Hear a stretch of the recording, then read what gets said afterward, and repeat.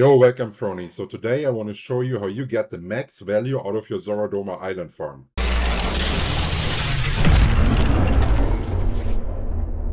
The first thing you need to know is that Saurodoma Island is an open world dungeon, even though it is an island. So it will consume Abyssal contract tokens if you kill monsters there. That means you want to have the best Abyssal contract token efficiency possible. And the first way to reach this is by collecting 25 Ami toys. This will then give you an additional Abyssal contract token efficiency of 7%. The second thing you want to increase to get the highest value here is the item chance percentage. That increases your drop chance. In that area, it's especially important. So you have to collect certain matches of Ami toys. You see right here, I dropped that one in the dungeon. This one is still missing, and once I get it, 1% extra. The same goes for sollant bonus, also really valuable on Saurodoma Island. Besides doing it via the Ami toys, there's also a buff food that you should have running every time you visit the island. And this is the crab meat pie. It is giving 50% solent bonus and 10% token efficiency. Some people do like to use the equivalent that is giving more mastery points for your weapons. I would highly recommend you to not do so. Solent is a way higher bottleneck and you will get your weapon to max mastery no matter what. If it takes like a couple of days, it will not mean that you are like far behind.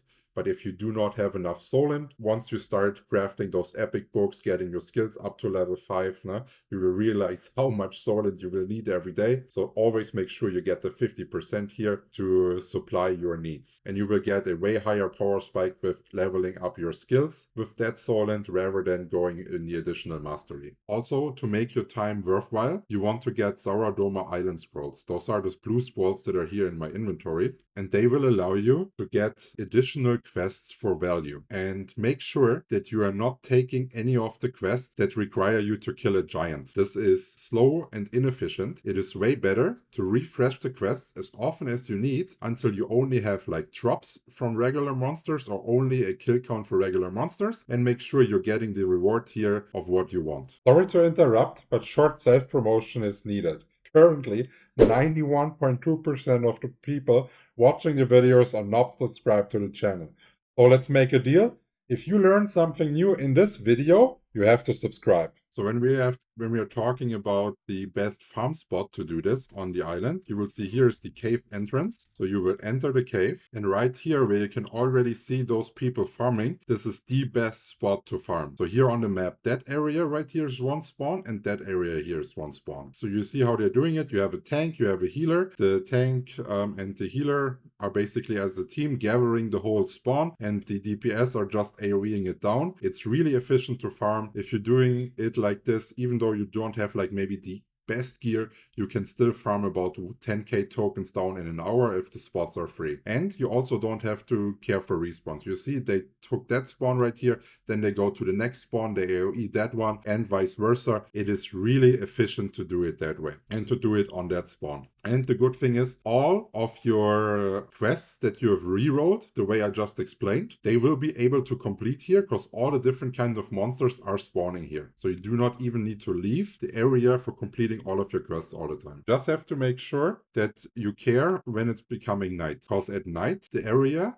will turn into a PvP area and people like to clear it up because the waypoint right here that you're usually going to, it will be locked at night and you cannot get there anymore. If you don't know how the waypoint works, I've made a special video explaining how to unlock it. The only thing that you have left then, if you get killed at night, you can port to Daybreak Shore, and then you have to swim all the way over here. But be aware, there's always people camping here trying to kill stragglers that try to come back. And to make sure that you're always having enough of those contracts for these certain areas, you will try to get precious blessing pouches as many as possible from all the resources. That means whenever you're doing contracts, you will try to pick one item, then re-roll and continue until you find the pouches, and then a pouch, it's always an insta-crop and you refresh.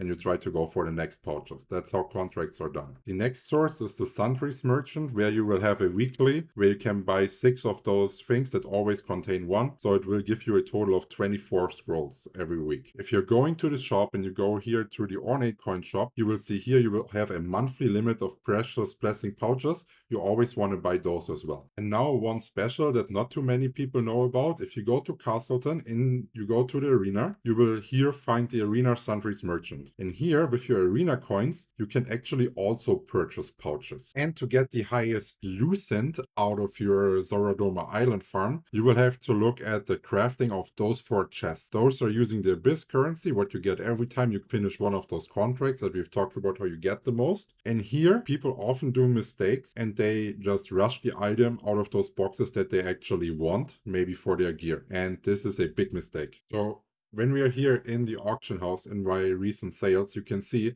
that I've been selling lithographs here at an easy 1.4k profit multiple times. And I've done this with the Abyss currency. So rather than just picking what I want, I was checking in the auction house what are the values of those items that I can get and then turn them into lithos for a big boost in Lucent. And then if I still want the cloak, it's easy peasy because I can buy it for like 600, right? And I can put the difference in my own pocket. Yeah, guys, that was it with the Saurodoma Island farm. If you still have any questions, just let me know in the comments. As always, I will try to answer everything in less than 24 hours. Cheers, guys.